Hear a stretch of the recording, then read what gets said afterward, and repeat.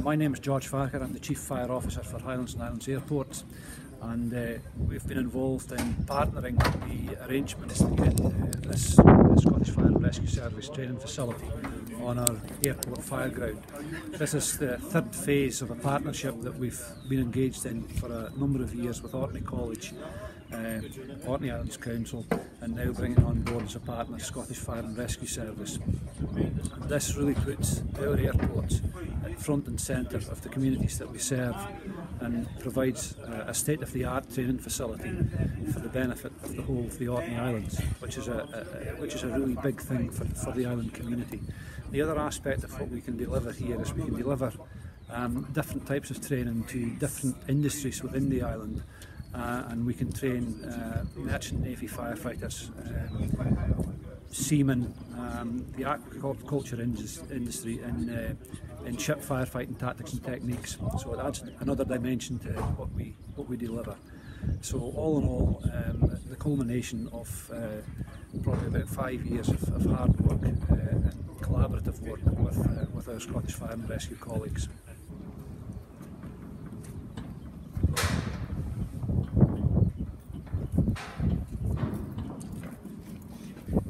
So obviously we can train here as the Scottish Fire and Rescue Service itself, but we can also adapt the property for ship firefighting. If you look at the base of the doors, you may notice on the way through there are slots here. So this is so we can slide in a sill plate which simulates a 150mm rise that you would encounter in a ship, where you actually step over doors and you would have sort of watertight doors and bulkheads. So we can jig it around for different types of scenarios and different partners for their different types of exercises. So we can practice working from a higher level in the building to a lower level, and actually proceeding through what's called a vertical heat barrier, which gives our firefighters, our trainee crews, the experience of sort of moving from an area of heat, moving through it to sort of a lower area. And also from the ship firefighting side of things, the maritime side of things, a lot of their work is obviously they have to work to set up different scenarios. Behind you there is a metal table. That simulates perhaps a ship's galley kitchen. So obviously they have gas and fitted installations like that on a ship. So we can set up a crib fire on top of a galley kitchen like that. And obviously set up different types of scenarios that they may encounter as well. So there's lots of possibilities and permutations. So crib, and it generates a fair amount of heat as you would expect. You're starting to get into some of the areas of darkness now. Obviously you can imagine once those windows are closed, you cannot see what you're doing in here. So guys, search techniques and search procedures need to be bang on. They need to be confident, know where they are, and know how to get back out again. So that is the full purpose of this rig basically. It's learning how to be safe and how to manage fire conditions. You'll see there's like a baffle plate above here. That's obviously just to deflect the thermal radiation and the heat throughout the room. And this is what we call a sacrificial plate. So it just stops the punishment on the lining of these rigs. We want the rig to last as long as possible. Obviously bring crews in from the top. Simulate being basically a fire crew being put onto a ship by an airdrop, by a helicopter drop, and then obviously they work their way down through the vessel to whichever deck is involved.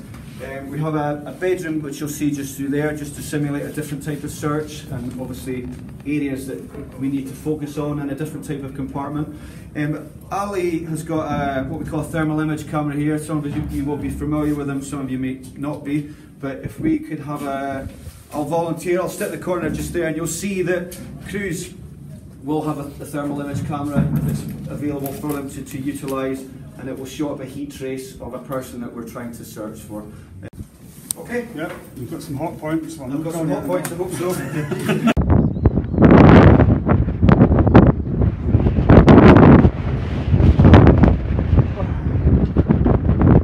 So we've got quite a good kitchen here, and also it gives them a working area to complete assessments, written assessments, or any sort of paperwork that they may need to complete for their assessment day. Okay. Typically, in a 3-year cycle for firefighters, they need to complete a BA refresher 1 year, what we call a TAC vent refresher the next year, and then a fire behaviour refresher the next year in a 3-year cycle. So this is an integral part of that. Okay. So there's obviously written assessments as well, but they get to work here in kind of classroom conditions and complete that. So we'll move through. Here is the VA training room, which is extremely warm. VA sets, how to clean it, how to maintain it, how to wear it, how to test it, and make sure that they're fully conversant with it for training, but obviously for operational side of things as well. So there's facilities in here obviously to go through technical input, whether it's set input or input on the different types of exercises that we'll be facilitating on that day, and we can break down what the runners and riders are, who the teams are going to be, and so on. So that basically concludes this building. We'll take you outside just now and show you just a few of the other areas of the rig, and then we'll just be hopefully on time. For the purposes of the demo today, the doors will be wide open so that you can kind of see the conditions that the guys are dealing with. But at the top of the box, you'll see there's a raised box and a raised platform. The box is lined with the board that I detailed outside, the Sterling board. And that's just, at the moment we just have one single layer of board in there. On a typical exercise we would have 2, maybe 3 linings all the way around the exterior of the box. And what that does is replicate a typical fire loading of a front room, which it's not a lot, but temperatures in here can get in excess of 600 degrees, which is extremely hot, extremely hot. There are what we call thermocouple sensors on the outside so that we can monitor conditions outside when we've got teams inside. There are obviously safe limits that we will kind of keep guys safe within. If it starts getting too hot, then they need to manage the conditions themselves. So Ali and Adrian will be our demonstration team later on, and I'll talk through what they're doing and what they're encountering. There'll be gas cooling, which is using different types of branch techniques. The branch is obviously the termination of the hose, and they'll basically manage the conditions as they feel fit. They're both instructors, and they will gas cool the products of combustion, which I'll talk about later on, and then basically take the fire right the way through to extinguishing it in a safe, controlled manner. And that's the whole ethos of this, is teaching, maintaining competency in compartment fires. Building construction has changed drastically over the years. Domestic properties now are basically airtight. There's plastics, there's resins, there's toxins, there's all sorts of things that we need to keep our crews safe with, basically. So.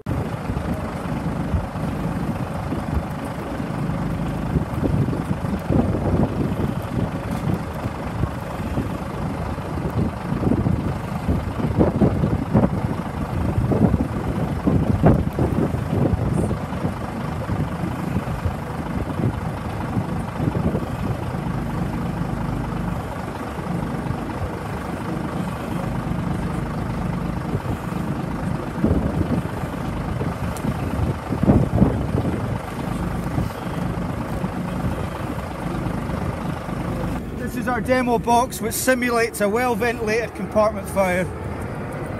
The box is lined out with the combustible wood and the crib fire at the back of the room. The crews are just checking that they've got water supply, checking that they've got everything in place.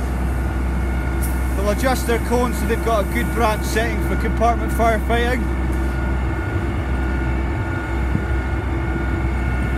As I said earlier on, and as Chief Hay mentioned, this is Ali and Adrian. These are our 2 local instructors for Orkney Islands. So these are the guys that train the crews up here on a regular occurrence.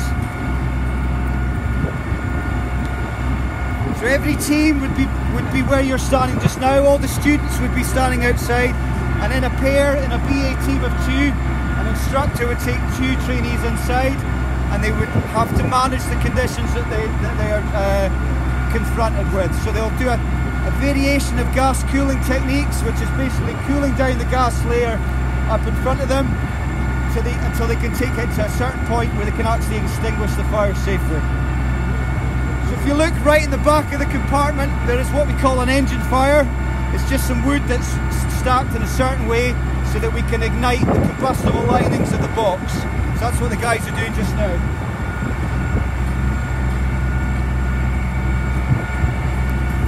You can come a little bit closer if you wish, but just don't go beyond the cone line, okay?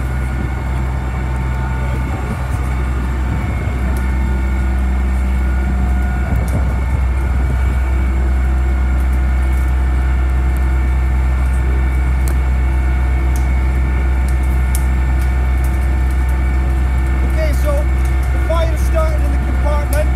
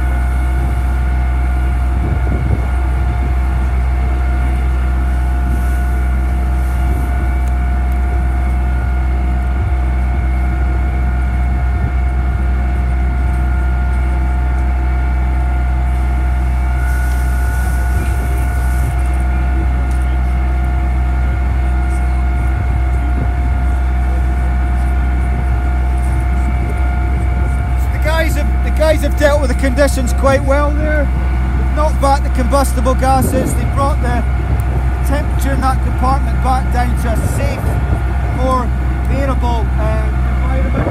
They're now basically doing direct cooling. They can see the seat of the fire, they've located it, and they're going to extinguish it.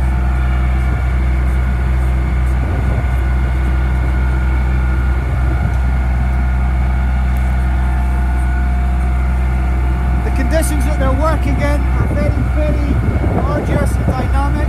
What we're trying not to have happen here is what we call the phenomenon of flashover, which is basically a fire within a room transitioning to the full room on fire, which is what we don't want. So we need to get in, act quickly, manage conditions, and try and prevent that from happening. That's what we've done.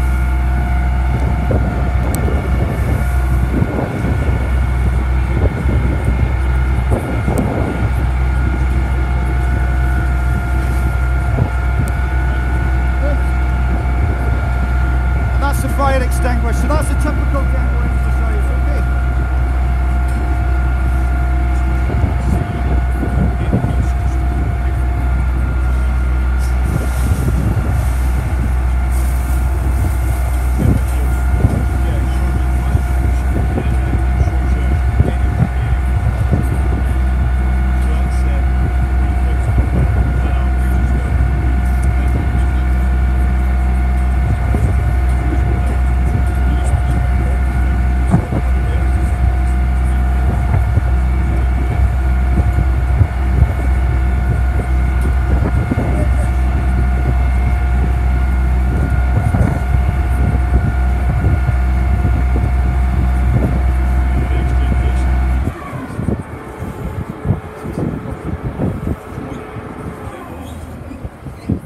Ladies and gentlemen, that concludes the demo exercise. The guys have dealt with the conditions quite well. I should hope so, because they're the instructors. So they've done what they needed to do. They've knocked back the conditions.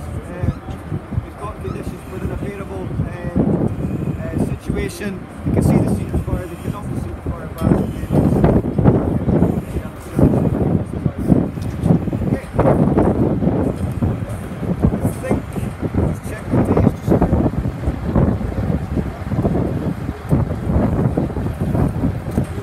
Myself and the other instructors will be working in the facility in Kirkwall to perform BA refreshers, so that'll be testing and instructing the local fire crews from Orkney in breathing apparatus search and rescue, in the new fire behaviour techniques that we've got, and moving on to tactical ventilation courses as well, which will all be used by this facility by the local Orkney firefighters from Scottish Fire Rescue Service.